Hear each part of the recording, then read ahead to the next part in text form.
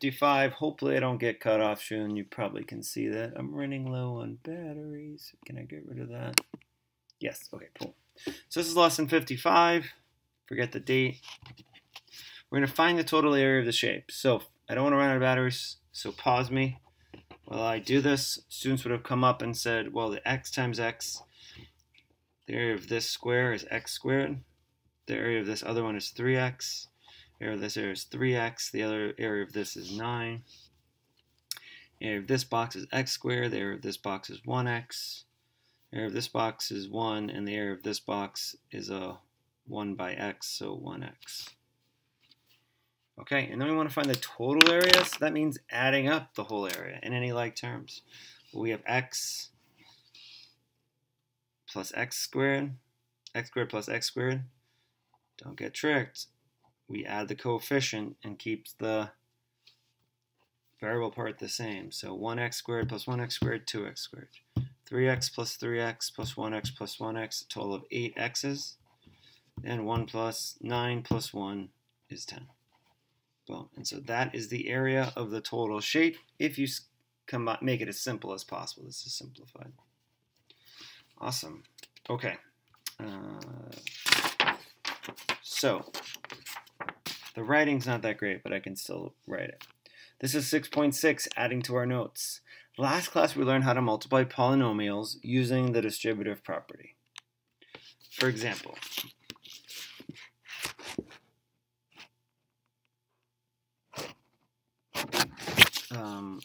so we learned that we can multiply x plus 3 times x plus 3 a couple different ways.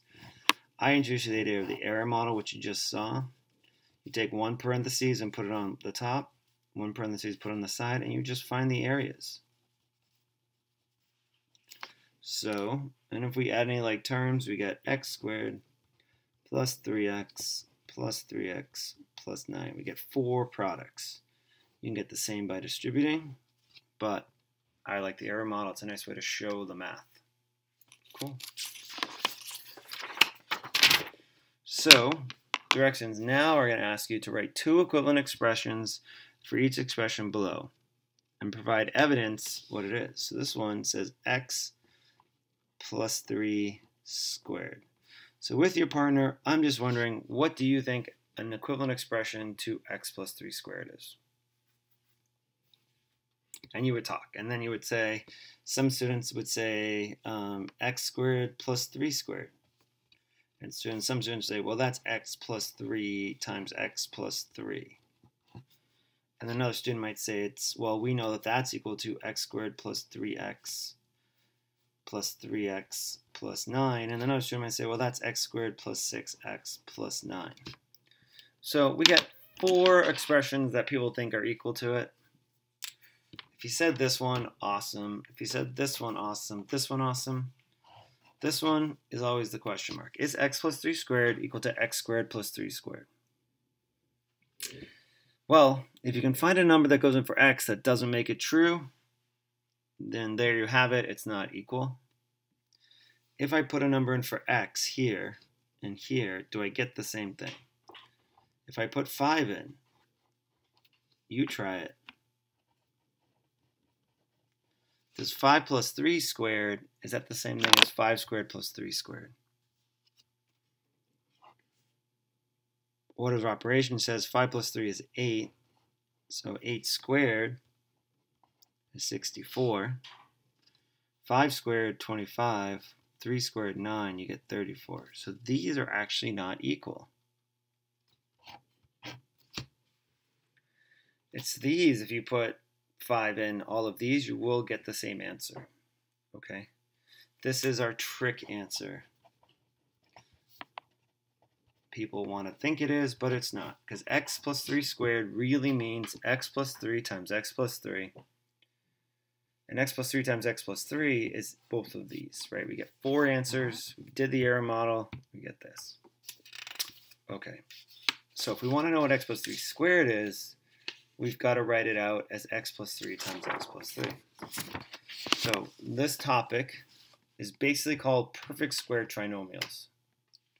And perfect square trinomials, well, why do we call them trinomials? We'll talk about that. But these are considered perfect square trinomials. The biggest thing is why trinomials, right? A plus b squared we can write as a plus b times a plus b. And a minus b squared is a minus b times a minus b. The perfect square parts comes from the same thing times itself, right? The same thing times itself. A perfect square is 5 times 5, 25. 25 is a perfect square. Whoops. Okay. So a plus b squared, perfect square. A minus b squared is perfect square. But what's the trinomial part? And I think we'll see it in a second, right? Okay. So we're going to be asked to multiply x plus 5 squared. That equals x plus 5 times x plus 5. Right? Well, there we go. That's a perfect square. But why is it a trinomial? Well, if we do the area model or distributive property, you will get 4 answers. You get x squared plus 5x plus 5x plus 25. Are there any like terms? Well, sure. So we get x squared 10x plus 25. Oh, so that's why it's called a perfect square trinomial, because I have perfect squares, the same thing on either side, and my answer when it's simplified, how many terms? 3. This is a trinomial. Okay.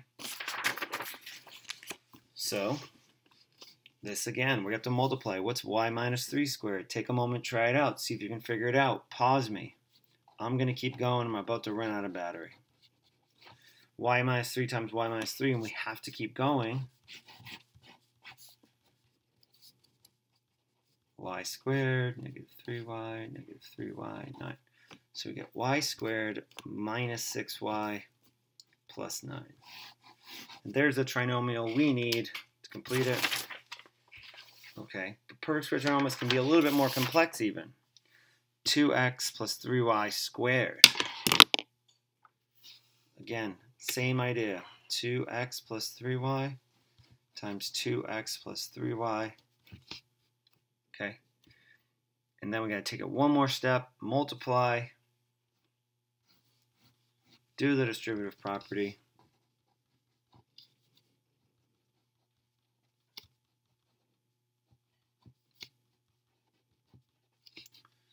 Okay, are there any like terms? Yes and yes. So we have 4x squared plus 12xy plus 9y squared. There we go. Okay, so these perfect square trinomials, the same thing squared, same thing times itself, and when we do it and simplify, we get a trinomial. Let's see what's next. Hold on here.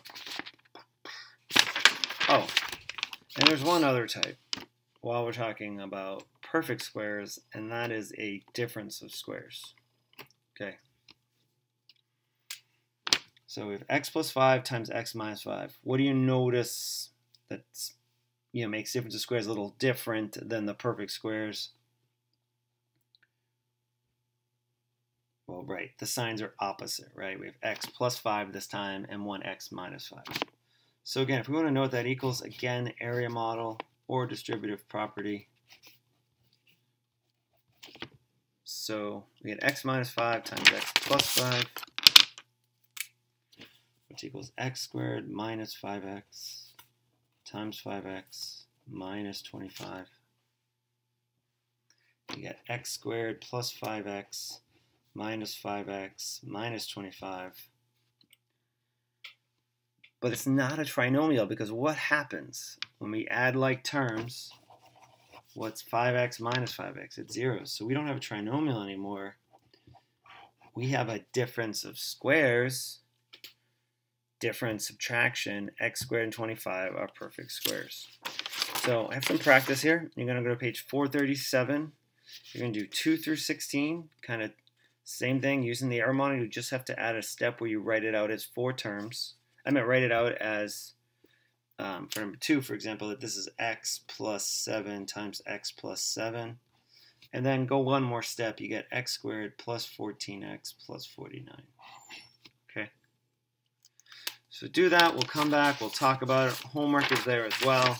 So that is the end of lesson 50. What did I say? 55. What?